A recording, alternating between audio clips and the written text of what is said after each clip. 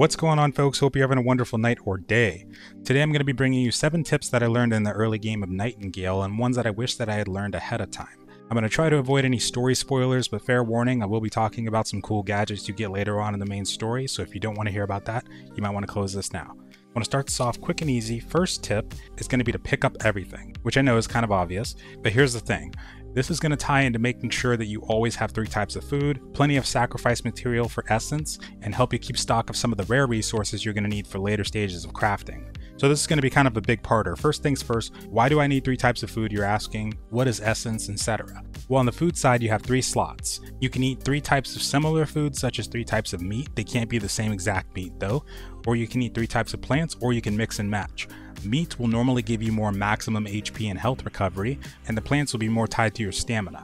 There's a tool called Climbing Picks, for example, and it allows you to traverse different obstacles in the realms or inside of different puzzle areas. And for something like this, for example, I would recommend keeping 3 types of plant foods to eat so that you can have as much stamina as possible, because it does use up a lot. Whereas in a boss fight, you may want to mix and match with maybe 2 types of meat and 1 type of plant food. And then as far as essence goes, this is something you can use to upgrade your gear, trade with essence traders, which those are NPCs in the world that can give you crafting recipes or resources in exchange for essence. Each realm and each difficulty of the realm will have its own type of essence trader and stuff that you can buy from it. So that means if you go into a gear score 20 forest, the stuff that you can buy is going to be different from a gear score 20 desert and vastly different from a gear score 60 desert. Essence is also used for repairing your gear, not just upgrading, and there's different tiers to it. The one that we start off using first is Essence Dust. Not sure about the later stages of the game, but at least right now, even when you get past gear score 20, you still use it to repair that gear. And then you have Tier 1 Essence, which is what you'll be using to upgrade your baseline gear. Haven't gotten to Tier 2 Essence yet, can't tell you about that, but Tier 1 and Tier 2 will also be used for unlocking some of the more advanced crafting recipes. Something else you want to take note of when it comes to this tip is to save your hide and kill everything that you see when it comes to this. The bound too, because they can drop resources as well. But for the hide, this will help you with crafting tools early on. You need to craft straps from a leatherworking station to make them, so saving as many as you can very early on is going to help you a lot in the long run. And in addition to this, you can dismantle items and resources for essence that you can use for the stuff we mentioned before. So when you're at an essence trader, you can go around gathering sticks and rocks, or my favorite, go gather a bunch of wood logs when you get an axe, make it into lumber at a sawmill, which you'll be able to craft later in the story, and then with the lumber, you'll be able to craft that into paper. The cool thing about paper is that it's really light. So not only is it a good resource that you can carry on you at all times in case you need to sacrifice to be able to repair your gear, but the amount of essence that you get from it is a very good return. When you craft paper, you get multiples of it at a time, more than you get from the lumber that you put in, and each paper can give you at least 1 to 2 essence per sacrifice. So right now it's one of my top favorite methods for generating essence because it's just so easy to work with. Tip number 2. Utilize your companions. I'm talking about their inventory, their equipment, everything they get. And make them a pickaxe as soon as possible so they can help you fight the bound efficiently. Actually, not sure if that makes a difference, to be honest, but there is a resistance system in the game. So if you fight a wolf or a boar with a blunt weapon, it's not going to do as much damage as with slashing. And from what I've seen, the bound seem to take more damage against blunt. Not sure if the companions can utilize this too, but my first one took forever when it came to helping me kill the bound, and my second one seemed to have a vast improvement when I finally made him a pickaxe. You'll be able to find your first companion very early on just by exploring around. Make sure to keep an eye out for dynamic events on the map that you'll see that will involve aiding NPCs or defending them. You can also go around recruiting these companions and taking their gear to dismantle with to get free essence, or you can keep it as backup for later companions that you'll be working with. And in a cosmetic sense, which I should have been doing, if you like the look of the piece, you can keep that too, but as far as I've seen, you should be able to upgrade these just like you can for the regular pieces. Tip number 3, you can take over makeshift bases. Sorry about that, that's my little one I'm holding on right now. If you're not into building or you want a forward operating base inside the realm you're exploring, you can do this by simply placing an estate item down, and I think even the ones you help build when it comes to the aid dynamic event you can take over as well by doing the same thing.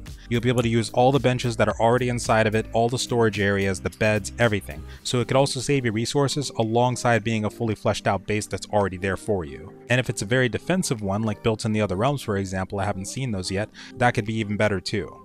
Tip number 4, explore. There's rewards, there's secrets, there's everything. There's going to be dynamic events on the map just like this that you can fight the bound in to gain crafting schematics, hope, items, and gear from the various chests scattered around the realms, which will also have minor cards you can play before you even have the ability to craft them. Which, by the way, you do get the recipe to craft them from those essence traders, but if you go around the map doing these dynamic events, you'll start to unlock most of, if not all, the ones you're looking for when it comes to the crafting recipes you can buy from them. And sometimes you'll even encounter hidden portal locations that'll lead you into puzzle areas for great rewards. Just make sure you don't leave them before you're done like I did, because then you might not be able to come back in.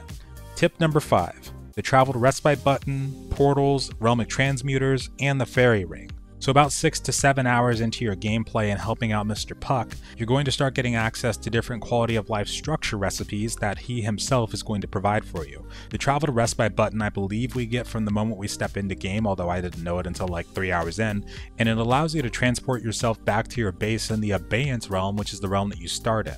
Now there's different types of realms, and that's a system all in its own that's complex and awesome, but the Abeyance one is the realm that's like the green zone. The Bound don't attack your base here, at least not in the early stages from what I've seen, but also the creatures and animals are on a lower level than they are in the other realms. You can also choose from the beginning what type of Abeyance realm you want to be in. You could be in a desert, a swamp, or a forest, but any way you slice it, it's going to have lower tiers of mobs and animals available to you as opposed to when you get into the higher realms. And the Travel to Respite button will allow you to traverse across those realms to come back to your base in the Abeyance one, but I did some testing, and if you place an estate in a new realm, like a level 20 gear score forest realm, and then you delete the estate in your Abeyance realm, your starter realm, what's going to happen is you're not going to have that forest estate as a new Respite. It's going to teleport you back to the Abeyance realm, but it'll put you in like a more standard default position than the base that you had in there before. So that's essentially what the bases in the other realms are, is FOBs, forward operating bases, so make sure to take that with a grain of salt. But alongside being able to build portals, you'll be able to build your own Realmic transmuters. So these are devices that you can use to play minor cards, which I'll be going into in just a second, but instead of having to go to the default location in your realm that has it, you can play it right from your base. And then lastly, the other cool one that I came across so far is the Faerie ring. And this one allows you to set your respawn point in the realm, because when you die, you'll spawn at the nearest one, and instead of having to respawn all the way back at your Abeyance realm base, it will put you at one of these Faerie rings instead. Also, a good tip is that if you destroy a Faerie ring or another building entirely in build mode, you should get all the resources back. So if you want to build a Faerie ring somewhere that you're going to be exploring in, you can take the one from your base and you'll have the mats to build it over there. To get into the build menu to make sure you can destroy stuff and get all the materials back, all you got to do is press X. Tip number 6 is run different minor cards before boss fights and use various potions, and make sure you have 3 types of foods and a companion. So when I say boss fight, there are these dynamic events spread throughout the map that will have these tower structures in which you can delve into, and at the end usually you'll come across a boss, or when you get to the higher realms you'll find apex creatures, which are the ones normally recommended for a group of Nightingale players, but you may be able to solo with tips like this. So I already gave a baseline explanation, but when it comes to Nightingale, your job is to traverse through different realms. In the game, you're cut off from the city of Nightingale, which acts as the portal network and also the central hub for all Realmwalkers alike. When you build portals or you go to the default portals that are located throughout these different realms, you'll be able to play major cards, and then based on the cards you play alongside them, you can choose the difficulty, also known as the gear score range. You can also change the difficulty in that menu alongside being able to play different cards that affect it, but I haven't played around with that too much yet. The minor cards is where it gets a little bit more interesting. These are cards you can play at the Realmic transmuters throughout the realm that give you different bonuses, like being able to safely fall from great heights, or being able to find more essence on mob drops, gatherings, stuff like that, even taking less damage from all sources in exchange for doing less damage, or plunging your realm into eternal darkness with lightning, but it increases your magic damage in the process. There's all kinds of them, even some for farming and fishing, Eternal Daylight, which I think may actually be a major card, but don't quote me on that, and these can provide serious benefits when it comes to taking on bosses. Case in point, in the Abeyance biome, the one that you start with, there is a dynamic event called Herbarium, I believe, and when you delve into this dungeon, at least in the current version I'm playing ahead of time, the boss is at the top of the tower, but they're very easily capable of knocking you off. While playing the Thin Veiled Miner card, which allows you to fall safely from distance, like I mentioned, of course having 3 types of food will also help, but a companion can body block for you or distract them while you dish out some damage, which all 3 combined should come in very handy for taking these bosses and apex predators down.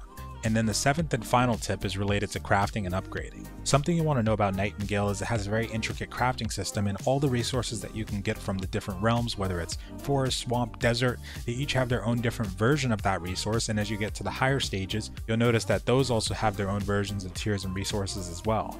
And the cool thing is, as far as I've seen, you can use those higher tier resources on lower level gear. So something I would recommend keeping in mind early on is that if you're planning to upgrade a piece with tier 1 essence, like I mentioned towards the beginning of this video, scenario, or you're planning to craft a new piece of gear in general, you might want to take a look across the different realms you have access to see if there's any different kinds of materials you can come across and see what the stat difference is for using those materials instead of the ones that you currently have. This allows you to min-max your build so that you can be as efficient as possible, but also waste less resources. Also, when it comes to the dynamic event towers I mentioned, they do have gear score requirements, but early on you can use a little trick. So to get gear score increases, your main way is going to be by upgrading gear, but early on in the story you'll get access to a spyglass, and that by default, unless it gets changed, comes with the gear score of 41. I was able to pretty much completely bypass a barrier to entry to one of those dynamic events, but the only thing is you'll want to make sure to bring your A game, because if you get inside of one of those and then you put back on your regular gear, those mobs may end up being a little bit too over leveled for you, but it'll be completely worth it if you can make your way through.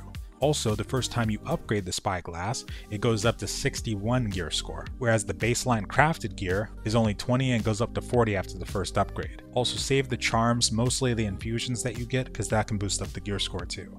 Thank you guys so much for joining me on this video. I hope you have a wonderful night or day. Happy realm walking, and I'll see you out there.